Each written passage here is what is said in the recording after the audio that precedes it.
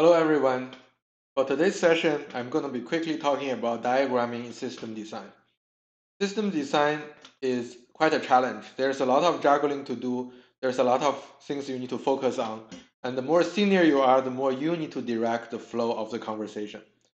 So given the limited time, effective diagramming is actually a key edge in system design. Because like the old saying, a picture is worth 1,000 words. So let us take a look at how I do diagramming for system design and my template. Let's get started. First thing is to have your own favorite diagramming tool. I recommend Excalibur because it doesn't need registration. You can simply create it and share it. It's very simple, but what you'll find is the simpler it is, the easier it is to focus on the content rather than formatting. If the company actually have their own tool or they want you to use Google Doc or something else, I would say ask them if you can use this instead.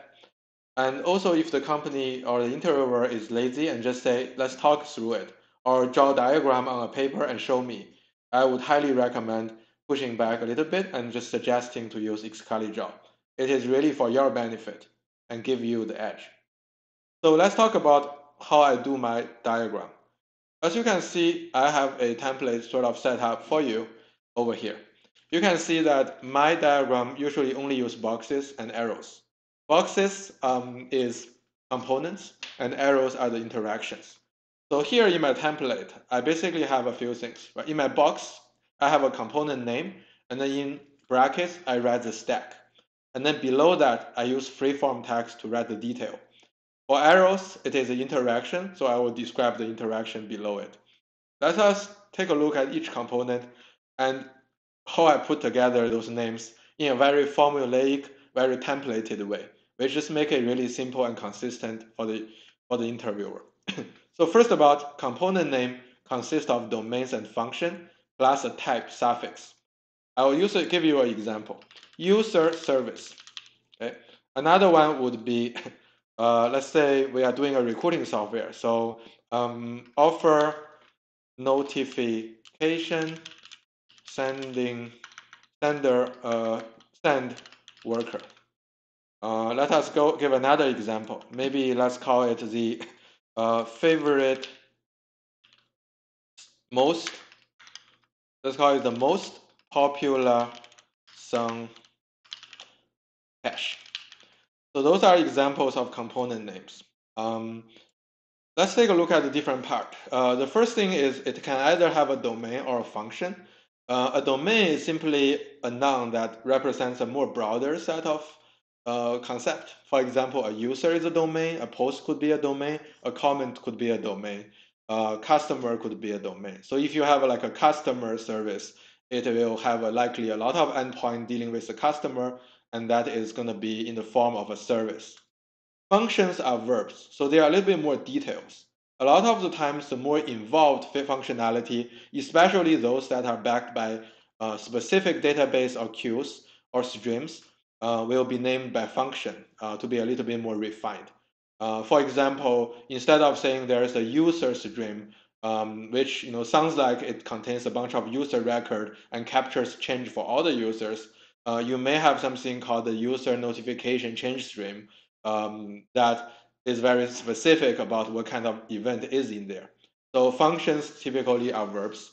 You could have something like notification, which probably is sending a notification somewhere. You can have filtering, which sounds like a component that takes a bunch of input and drops some of them and keeps some of them. You may also have something called aggregation, which implies it's going to take a bunch of input and then it's going to give you a reduced set of aggregated output somehow. So domains or function here. In my example, user is a domain, offer is a domain, but here we also have a specific function. So instead of saying offer worker, which you still doesn't tell you what it is, it's now saying offer notification send worker. So it is a worker that sends notification about offers. You can, from the name already kind of know, maybe it's used in recruiting when you get an offer, perhaps. Or maybe you're making a deal in real estate, right? And it sends the offer. But at least it's better than a very generic name like service, right? Or RESTful service. Um, Most popular song cache is another example. So this one is a cache, that's the type suffix. but most popular song is specifically kind of tells you what this does or what's contained in here. So this is the domain and the function. Now, the suffix is of the type, and this is critical. It is very important for you to use a consistent set of naming. I have my favorite one, you probably have yours. What I don't recommend here is to say server. Server is really a lower level construct. A lot of people, when thinking of server, they think of a specific host in your fleet. So I'm going to talk about more lower level concepts in future sessions. But here, to avoid confusion, I would not say server. Perhaps I would say web server, but I like to use the word front end as a suffix. So let's go through it. A service is typically either a RESTful service or like a GraphQL service that gets invoked by clients. A application or front end implies something that's used by the user.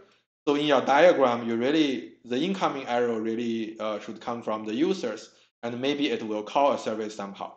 Queues and streams are a specific type of component, and what they do is they have a producer that's before them, and they have a consumer that's after them. You have a store, which is just a name for database. Some people call it a database. I like to reserve database for relational database. I like to use store in a general way to talk about all kind of persistence. And then worker is a little bit odd. Sometimes a worker may be coming out of a queue or a stream, so it kind of is also a consumer of sort. Sometimes a worker actually gets triggered by a cron job. So you may have a scheduler and then draw an arrow toward the worker. And then consumer and publisher, in specific situations, your component may be dedicated to consuming or publishing, so you would use this. Finally, a cache. A cache is simply a kind of store that is less durable typically, but faster. So this is how I use type suffix to clarify what kind of component am I dealing with. Now, in the bracket below it, what I like to do is I like to write a stack, or maybe the concrete technology is a better term. So here I would take a reference technology, I would throw it in there. If I haven't yet really decided, I may leave it empty for now, or I may put in a placeholder and then later on revisit it. I may say MySQL, and then later on I may update it to be DynamoDB if it's clear that it's a key value storage. But in any case, a stack gives you a way to draw a more concrete picture to the interviewer without committing to it, without actually coupling your actual abstract type with the concrete implementation. So I do recommend putting that in your box as well. So here you may have something like user service, and it might be REST for service. Okay. Let's use another example. Maybe you have something called most popular sum hourly aggregation worker, right?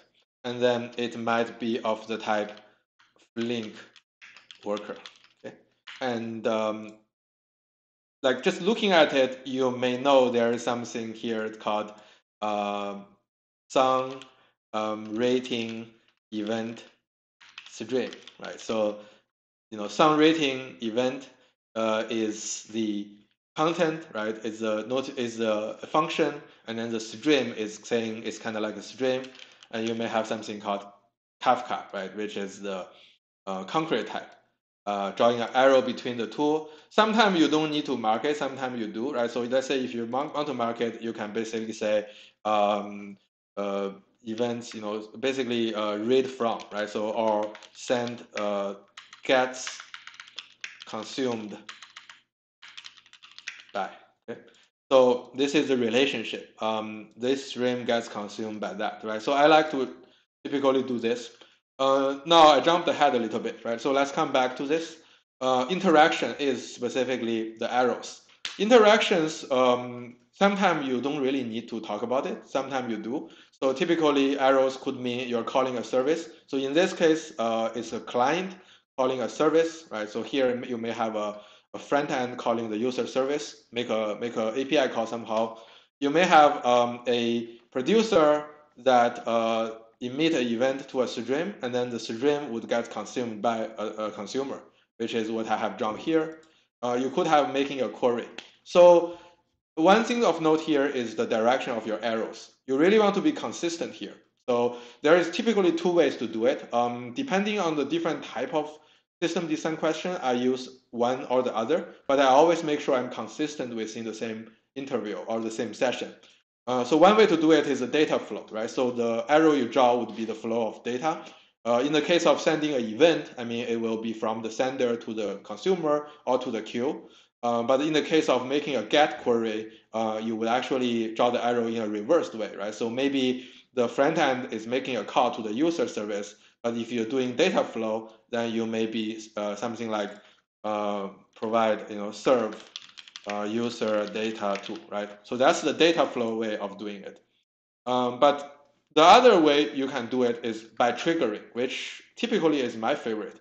So in this case, you would have query, right, for user data. So whoever initiates the action will be on the left side, I guess in this case, and then the arrow side will be the direction of your triggering. So who told who to do what? Now, just be consistent and choose one. The last thing that I want to talk about today is the details, right? So typically after drawing those boxes and arrows, I like to use free text to write some detail below. I'm going to go through two most popular things I write down. One is if we're dealing with an API, then I'm going to, sorry, a web service or other kind of API. What I do is I usually write a signature for the API, right? That's simply method name, which have to be a verb usually, and then input and output. If it's important, then the input and output would have a type. And if it's a complex type, like a domain, right? For example, maybe this user data would be get user, and the input would be user ID, which is a string, and then the output might be, let's say, let's just go an example, get user. This will be a string, user ID, and then output would be a user object. So if it's something that's very clear, then you can leave it be.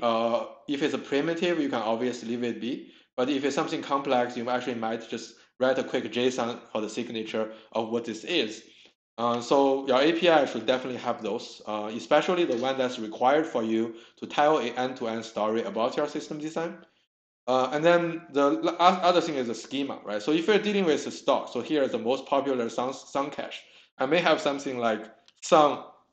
Let's think about it. So let's say duration key, right? And then I may have the object. This will be the key, and I may have the object being a list of, or maybe I would say a map of song and counter, right? So or a sorted list, sorry, sorted list of sum to the counter.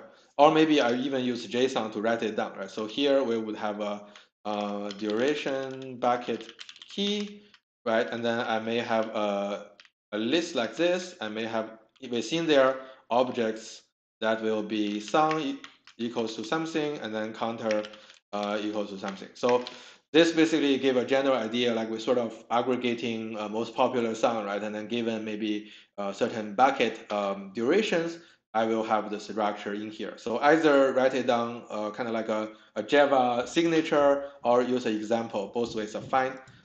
Same thing for databases. If you're using a relational database, it's a good idea to just write one for each table, and then which one is the primary key. What are some of the key indexes you're going to put in there if it becomes important.